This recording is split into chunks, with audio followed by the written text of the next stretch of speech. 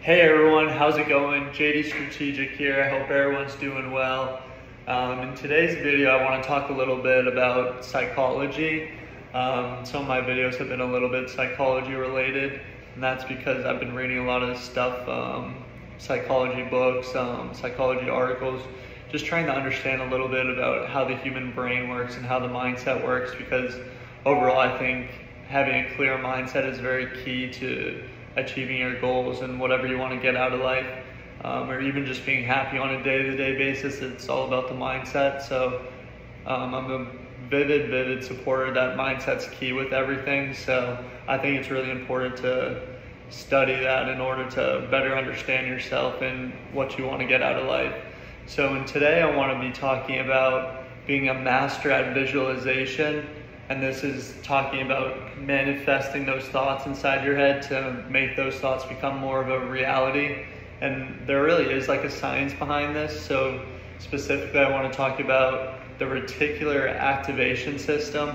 So this is a network of neurons, and it basically acts as a filter system in your brain. So it allows certain information into your brain, and then it blocks other information from getting into your brain. And this is basically a filter that you program. So if you think about when you're basically scrolling through the internet, you're reading an article, and then there's like 3 ads popping up on the side, and you're trying to read that ad. Like maybe you're reading the ad, maybe you're reading the article, maybe someone texts you at the same time. There's just a lot of information to process at once. So this reticular activation system acts as the filter systems to see what your brain kind of retains and what it doesn't retain.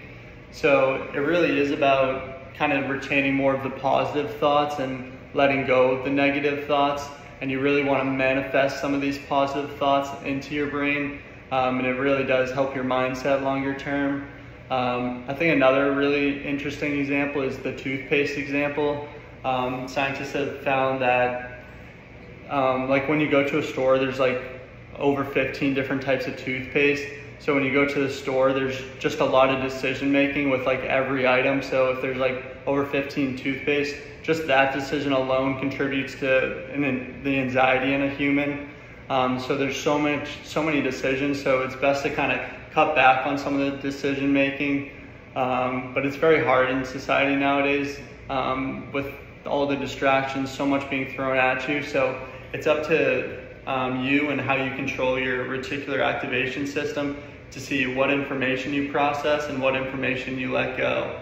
And this is kind of why you see people in really good situations that may kind of have more of a negative mindset, and then you see people that may be in not great situations, and they're some of the happiest people you ever see. And obviously this goes in every direction possible, and there's so many different factors possible, but I think a strong contributor really is the mindset, and it really is up to you to kind of, as I said, manifest those positive thoughts. This is something that I try to do like just before I go to bed at night. Just think about positive thoughts and kind of what you want to get out of life.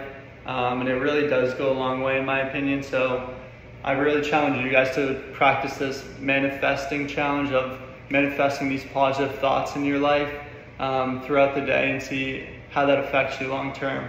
Thank you everyone for tuning in today. I look forward to talking to you guys tomorrow. Bye.